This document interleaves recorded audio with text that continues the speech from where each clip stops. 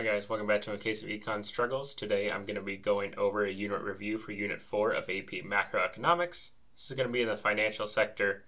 Timestamps are below if you would like to jump around, but let's go ahead and get right into it. And just as a reminder, I am going to be covering all of Unit 4, just sort of the overview, give you the big idea for each one of these topics. And again, the timestamps below will tell you each specific section. And so unsurprisingly, I'm going to start with section 4.1, which is about financial assets. This is basically what this whole unit is about. It's something that I think students struggle with in general just because assets are sort of the most vague and ambiguous term, especially if you're not really used to thinking about assets or thinking about money. It can be sort of challenging. But let's just first start out by thinking what exactly is an asset. All an asset is something that has value, something that stores value. So for example, the dollar bill that you might have in your wallet, that's an asset, that's money, or demand deposits, the amount of money you have in your bank. You could also have different types of assets. Most commonly, you could think of stock, like the stock market, or you can think about bonds. All a bond is really like an IOU, which means that it's going to pay interest. You're basically loaning someone some money. They're going to repay you that money plus interest, which means that when you have an IOU, the price that they're going to pay you to hold the money is both based on the time value of money and basically how risky that bond is. So if you buy a bond from a company, if that company doesn't do well, if they go bankrupt, if they fold, you're not going to get your money back. And so that's a high risk. And so if there's a higher risk of them defaulting on that debt, they're going to have to pay you more in order for you to want to buy that bond. And so what we're going to say is that lower price bonds are going to have a higher interest rate than higher price bond. And if you want to calculate your rate of return, you just think about your earnings and compare that to your costs. One thing that goes along with this is sort of real versus nominal interest rates. If we're going to talk about an interest rate, we need to be specific about what type of interest rate we're talking about. Like I've talked about in previous videos, real basically nets out inflation, nominal includes inflation. So if we apply that to rate of returns or to interest rates, suppose that I loan a company $100 in a bond and it's going to pay 10% interest over that year. Then my nominal interest rate, or little I, is going to be 10%. On the other hand, if prices rise by 5% during that year, then inflation is 5%, then it's as if the amount of money that I actually got out of that interest is only 5%. Because even though I got 10% in a nominal interest rate, inflation wiped out 5%, and so my real interest rate is little I minus pi, or inflation. That gives me 5%.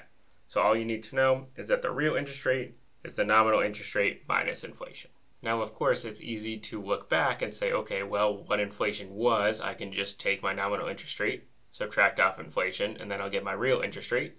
But what about if I'm setting the nominal interest rate today for a year from now? How do I know what inflation is if inflation hasn't happened yet? Well, what we're going to do is we're basically going to make some sort of guess about what we think inflation is going to be, or expected level of inflation. Sometimes that's E of pi, sometimes that's pi E, and then we're going to target a real interest rate based on a nominal interest rate and an expected inflation. We're going to get RE, and so then the nominal interest rate that we set is just going to be our expected real interest rate plus our expected inflation. So again, this is just because we're looking forward. We don't know exactly what inflation is going to be. We're just guessing as what we think inflation is going to be. And now that we sort of have those tools under our belt, let's start talking about money specifically in the banking system so that eventually we can talk about monetary policy and how monetary policy affects GDP and other economic outcomes. So money is a unit of account. We can use it to add up the values of different things. So for example, if I'm thinking about coffee and coffee mugs, well, I can't really add 4 coffees and 4 coffee mugs together to figure out what GDP is. But what I could do is I could think about, well, the coffee costs $4 and the coffee mugs cost $10, turn them all into money, and then I could add them up. That would tell me the value of those coffee and those coffee mugs together. That's easier to figure out to add together in order to figure out GDP. Money is also a medium of exchange. I can go into a store and I can give someone some money and they'll give me the goods or the groceries. So money doesn't necessarily have to be cash. It's really anything that people are willing to accept in order for other goods. And of course, money is a way of storing value. Now, there are sort of different types of money according to the US government based on how we categorize different assets. For the AP macro class, the ones you really want to know are M0, which is the monetary base, which is just the amount of bills, the number of dollar bills in circulation, as well as the number of bills in bank reserves. If we want to add checking accounts to that, then that becomes M1. And if we want to add savings accounts and these things called traveler's checks, which no one really uses anymore, then we get to M2.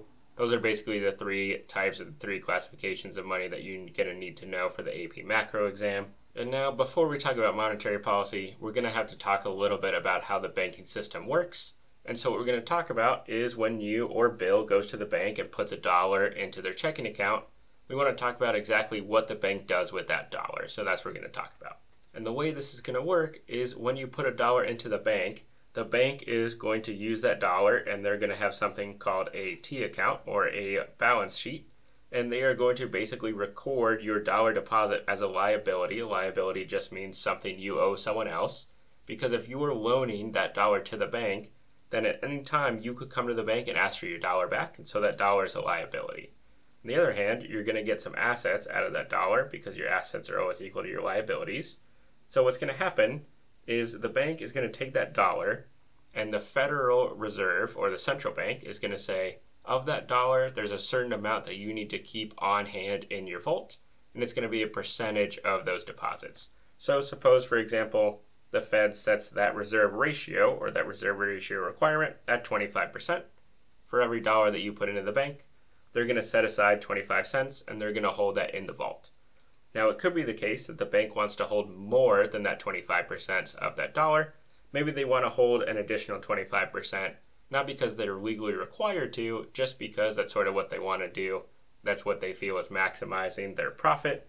And so that's what we call excess reserves. On the asset side, we have mandatory reserves, we have excess reserves, and this 50% remaining, that's what the bank can use to loan out to other people who come to the bank and ask for a loan. And so those 50 cents are going to be the loanable funds, and all three of these are going to end up being exactly equal to that dollar that Bill put into the bank. The reason this is so useful is because this required reserve ratio is going to tell us what's called the money multiplier, which is just 1 over RR, which means that, for example, in our example, if the required reserve ratio is 25%, then the money multiplier would be 4. Let's think about why that is. So Bill comes in, he puts $1 in the bank, and then what that bank does is, let's say that they don't have any excess reserves at all. They're going to hold aside 25 cents, and they're going to loan out 75 cents to someone else. Maybe it's Dana. Dana's going to put that 75 cents into her bank, and the bank is going to take 1/4 of that and put it in their reserves. They're going to take 3/4 of that, or 75%, and they're going to loan it out to someone else, maybe Eva, and Eva's going to put that into her bank, and the cycle is just going to keep going. And if we add up all these amounts that are getting deposited into banks, we would get $4, or the money multiplier. And so the money multiplier is useful because if the central bank wants to increase the money supply, well, they don't necessarily have to increase the money supply by the total amount that they want. They can use this money multiplier and basically figure out how many extra bills they need to inject into the system in order to get their desired increase in terms of money. And now we get to our first graph of this unit, which is the money market graph. Basically, the goal of this money market graph is to find the nominal interest rate that balances or gets us to equilibrium between the supply and the demand for money. So in order to understand how this graph works, let's think about what happens as the interest rate goes up. Well, as the interest rate goes up, as the nominal interest rate goes up, then it's going to be more attractive for people to want to hold their money in banks, because banks are paying that nominal interest rate to people for holding money in their bank. And so what's going to happen is people are going to want to save and deposit money into the bank more. And so the demand for money is going to go down because people don't want cash in their pockets. They want their cash in the bank. On the other hand, the money supply, the total number of bills in circulation, is set by the Federal Reserve or the central bank, which means that the number of bills in circulation is not related to the interest rate at all. So it's just going to be a vertical line at the quantity of money. And so the money market graph is going to look like this, where we've got money demand, whereas the interest rate falls, more people are going to want to have money in their pocket rather than in the bank. And so the quantity of money demanded is going to be higher. And like we said, the amount of money in circulation is set by the Federal Reserve. It's not related to the interest rate at all. And so it's a vertical line. Where these two curves intersect, that's where supply and demand are equal. And that tells us the equilibrium or the rate of interest that we want to set in order to balance supply and demand in the money market. Now, I just talked a little bit about the Central Reserve setting the amount of money. And so this brings us to monetary policy, which is going to be sort of an intro about how monetary policy works. Now, the two levers that the central bank has are, one, they can change how much of that dollar the bank needs to keep in the vault. They can change the reserve requirement ratio, or the RR.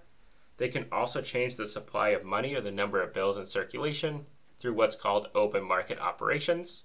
The way that works is what the Federal Reserve can do is they can buy assets from the private sector. They can buy treasury bills, for example. And what they're going to do when they buy those assets is they're going to inject cash into the system because they're going to trade cash for those securities.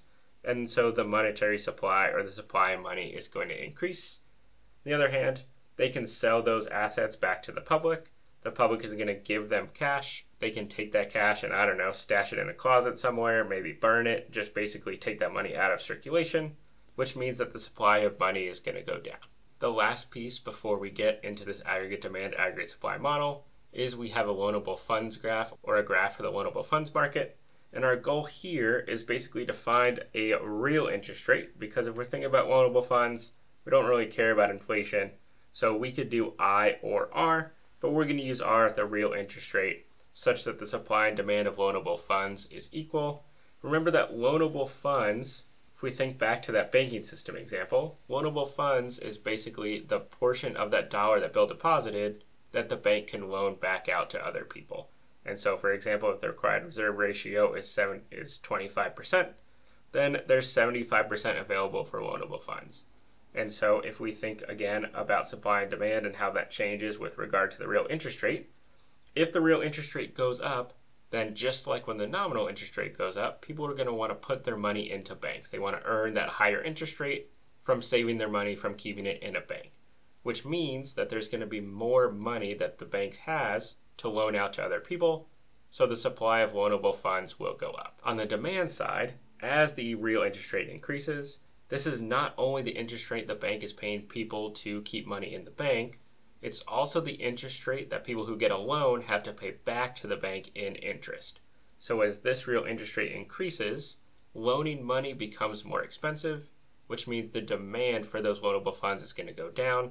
And so what we have is we're going to have an upward sloping supply curve and a downward sloping demand curve. And that's exactly what we see in the graph for the loanable funds market, where here's the quantity of loanable funds, here's the real interest rate, here's an upward sloping supply curve, here's a downward sloping demand curve. We can find where they intersect, and that tells us the quantity and the real interest rate in terms of loanable funds that prevails in this market at equilibrium. And so now all we're going to do is we're going to put these three graphs together. We're going to review the aggregate demand, aggregate supply model, and talk about how monetary policy influences these three graphs. And I'll just do one example. Maybe I'll just do the example in which we're in a recessionary gap, because the long-run aggregate supply curve, or our Y bar, or our natural rate of output, is to the right of where the short-run aggregate supply curve and the short-run aggregate demand curve are intersecting at the moment. So we're in a recessionary gap, and we're asking how can the Fed use monetary policy in order to close this gap. What they're going to do, they're going to use expansionary monetary policy. Maybe suppose that they increase the money supply. And so if they increase the money supply, if we go to our money market graph, the money supply curve is going to shift to the right because the Fed is increasing the money supply. And so our interest rate is going to fall from this point right here down to this point right here. That also means that if the money supply is increasing and our interest rate is falling, then in our loanable funds market, we're going to have fewer people who now want to keep their money in the bank. And so the supply of loanable funds decreases. And so now our real interest rate also goes down here. We have a higher demand for loanable funds, and we have a higher supply of loanable funds because, of course, the Fed also increased the money supply. So that's just a real quick example of how monetary policy can work with ADAS and the loanable funds market and the money market. So again, just a quick overview of Unit 4 of AP Macro. If there's a topic in particular you would like me to take a deeper dive into that you're still confused about, feel free to put that in the comment section below. But if this video or these videos in general are helping you out, please like and subscribe. See you next time for another case of Econ Struggles.